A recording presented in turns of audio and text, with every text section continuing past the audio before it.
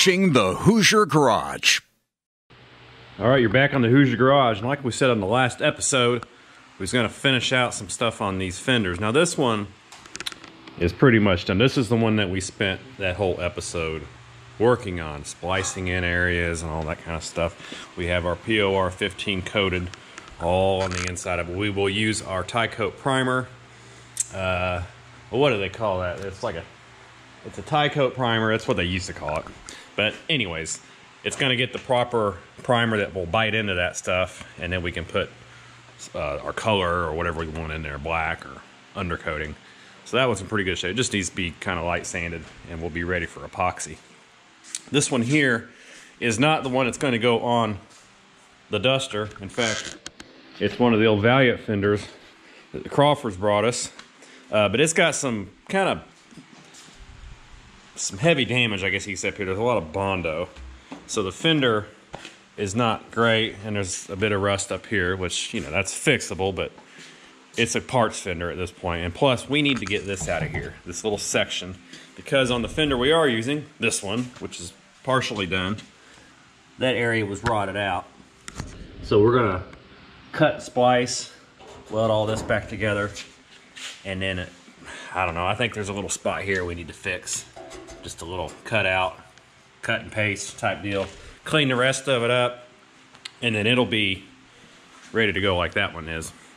Other than that, we're going to get into these doors, which, you know, we've already done the doors, but there's some touch-up areas where there was some cracking. We welded this up.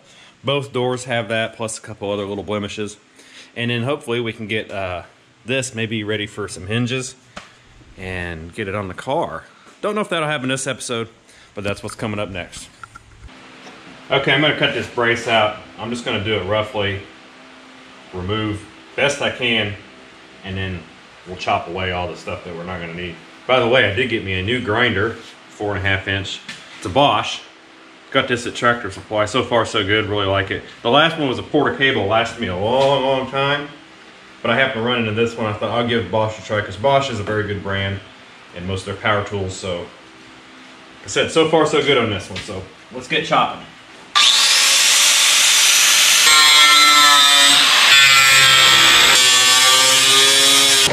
Okay, there we go. So I just want this part. I'm going to have to remove this flange. Part of the fender has a little rot on this rail that you see when you open the hood. So I can kind of salvage this piece and see how I can use that one. But otherwise, I will get that guy off there, trim it up, ready to go. So here's this piece. Removed it, kind of buzzed some of the excess garbage off of it, trimmed it, and it will soon fit right in there. We will have to spot weld it, plug weld it, however you want to call it that. A couple spots here and here, and then we will butt weld it there. I will run it through the blaster first, clean it up really good, and then this we will hit with our POR 15, kind of extend it into there, and have nice coverage of sealing properties. All right, so we're all blasted up, looking pretty good there. Went ahead, drilled through the spot welds to hold this old part in it. We had cut down kind of the side there, so I already got the putty knife I like to use when you get things weakened out. So here's what you got. That's the equivalent of that. So this is out. We're gonna clean this up, and then we could splice this in. This has been trimmed where it needs to be, so that we can weld it up to there. And then since we have these holes where we drilled out the old piece, we can clamp it and then plug weld that back in, and then we will be as good as new on that part. And now, a classic Indiana car commercial. No matter where you go in central Indiana, there's a Datsun dealer near you. Find the sporty 200SX in Lafayette, an economical Sentra in Shelbyville, a luxurious Maxima in Muncie, an affordable Pulsar in Bloomington, an awesome 300ZX in Indianapolis, the roomy Stanza in Columbus, or tough Nissan trucks in Terre Haute. Your central Indiana Datsun dealer is the man to see. See your central Indiana Datsun dealer.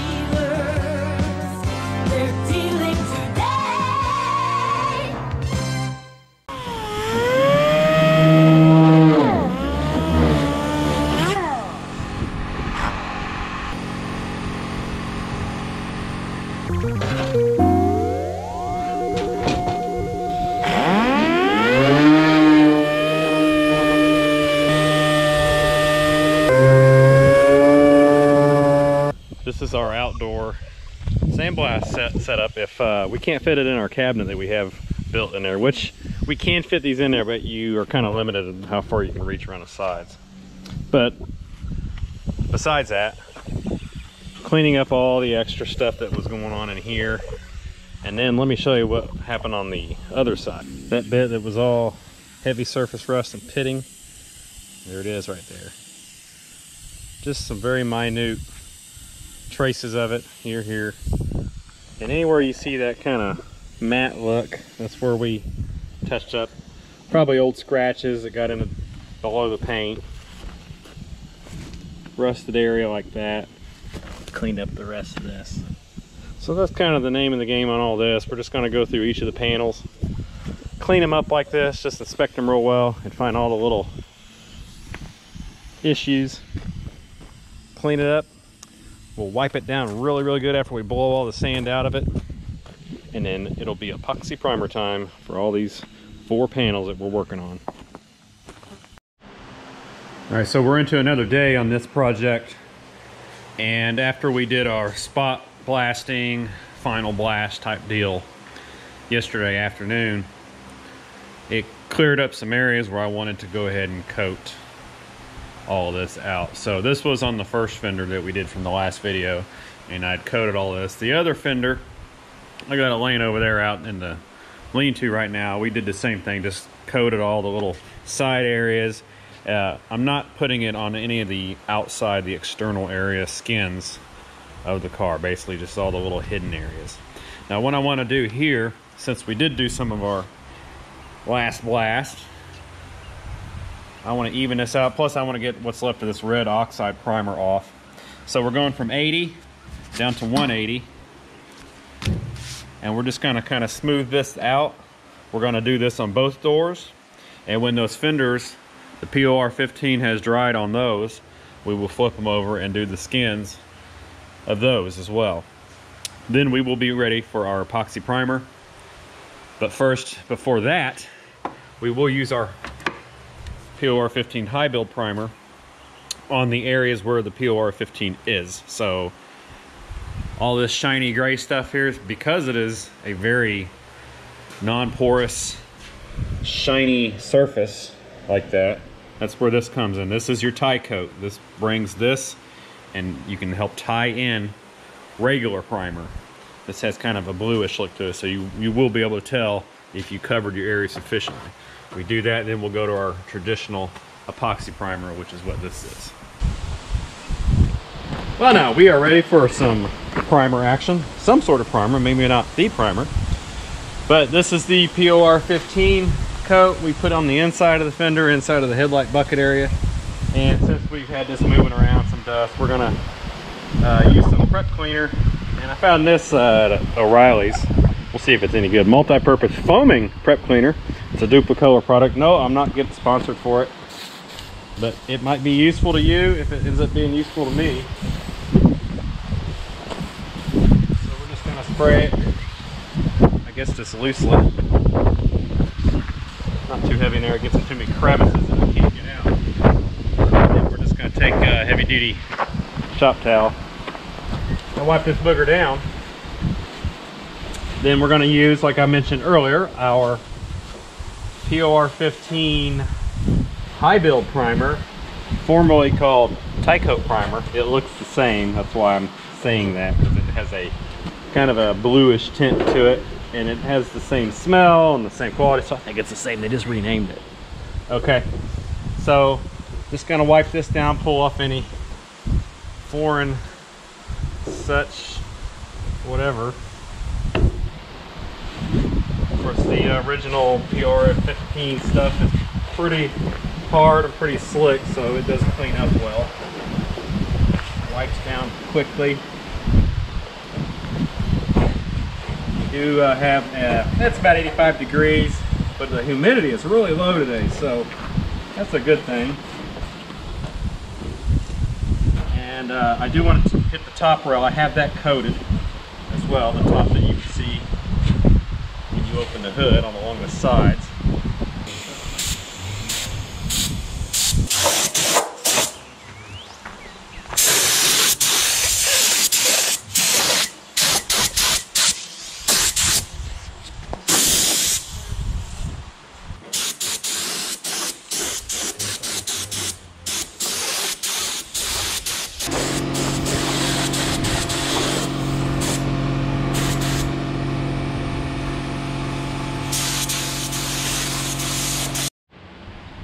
Now we're gonna have to let this dry. In the meantime, we can do the door skins and touch up any of the edge epoxy or the repair area. I still need to wipe this one down, but we'll do this one. This is the driver's door.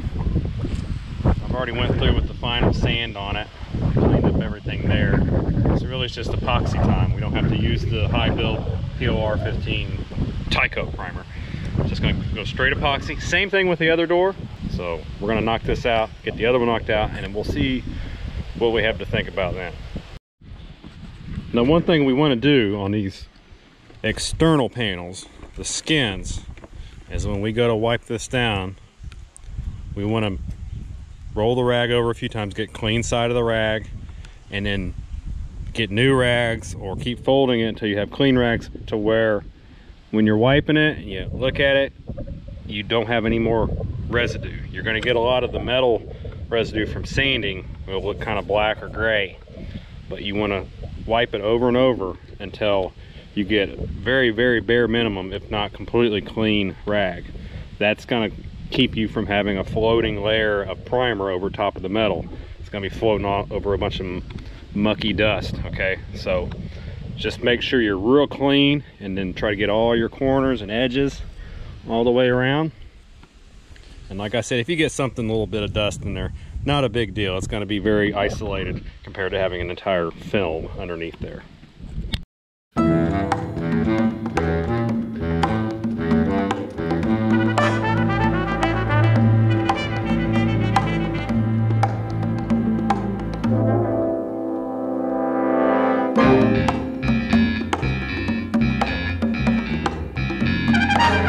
Now is a great time to like and subscribe to the Hoosier Garage.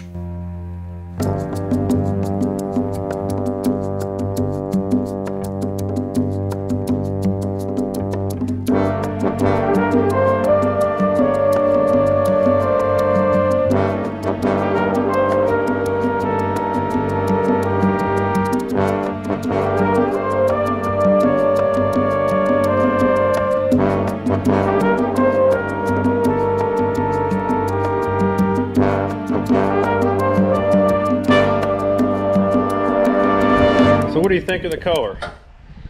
Looks pretty good. Did the inside of both the fenders, inside of both the doors. I'm starting to do that, but I ran out immediately. The paint goes pretty quick. It's pretty loose, but that's okay. We got some more on order. We'll have that probably this weekend. We'll get into the rest of that. This is fast drying, which is cool. Several hours later. And I had some of these I had made, and they are based exactly off of the factory ones. These are just little seals that keeps debris from going up inside of this area here. And these are pretty thin. They're less than 1/8 of an inch, I would say. And they get kind of brittle, crispy, and they don't really seal as well. But I just simply took a pattern off of them. We're done with those. And the pattern went onto some of this rubber, almost equivalent type stock. A little bit thicker, as you can see, nearly a 1/4 inch thick.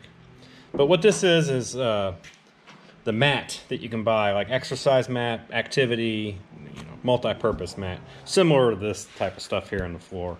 You can buy it in rolls, like the farm store, Home Depot, or Lowe's. And I've had a lot of it for like my van, the back floor, where you throwing tools and stuff down. It's really nice, kind of squishy, but still very firm and durable. So I just cut that from there, and I used the original clips, cleaned them up, and there you have it. So one for each side, they just mirror each other, and you'll be good to go there.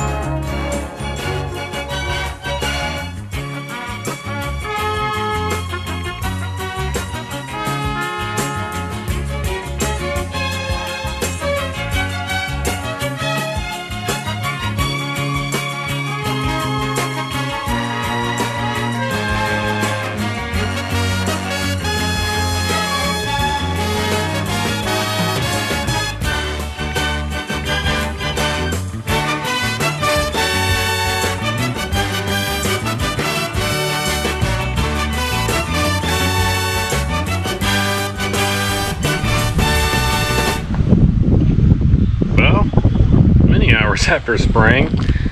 Here it sits.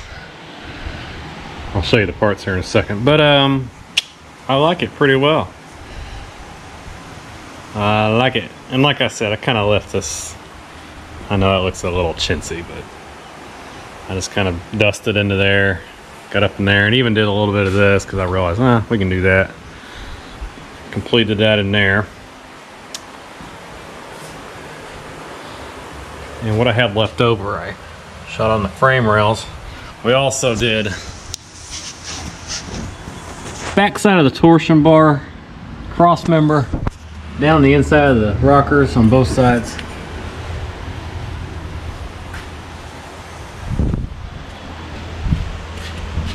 There's your engine bay view, typical. There.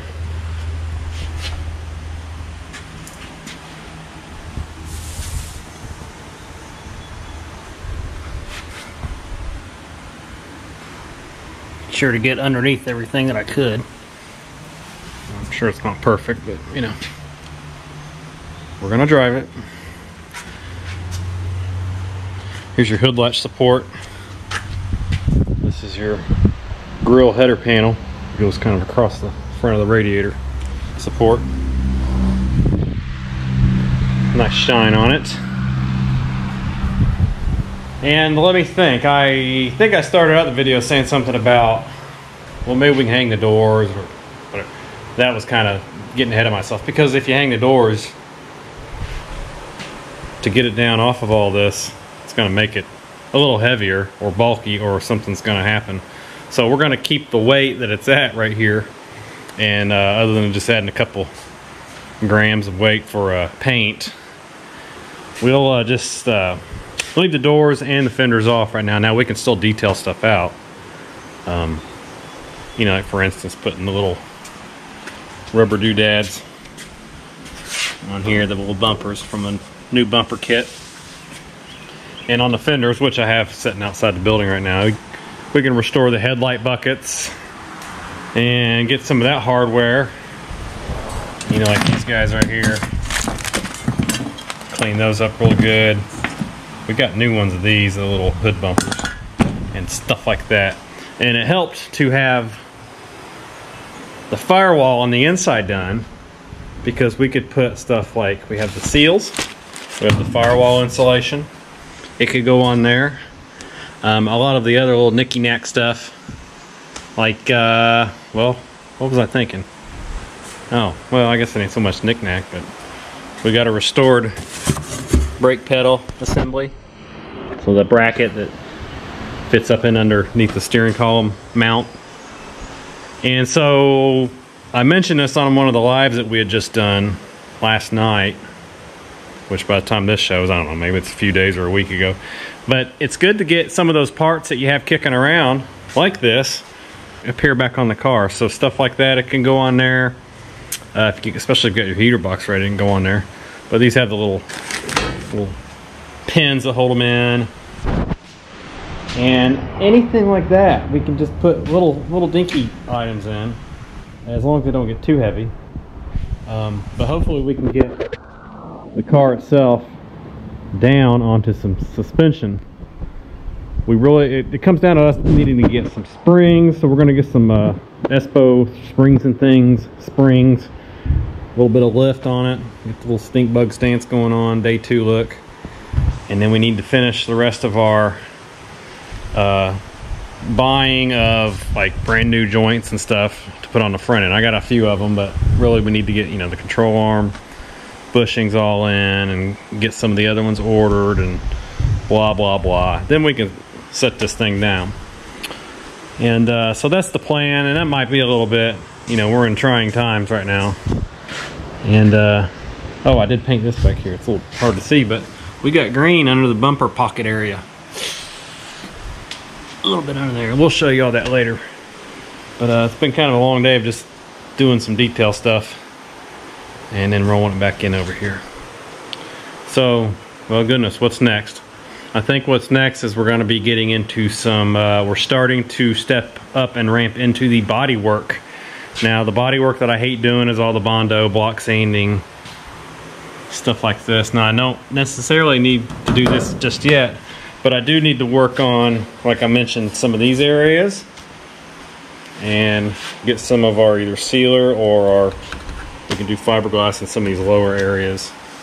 And we do need to do a little bit of work on this quarter panel where we had to split it many episodes ago.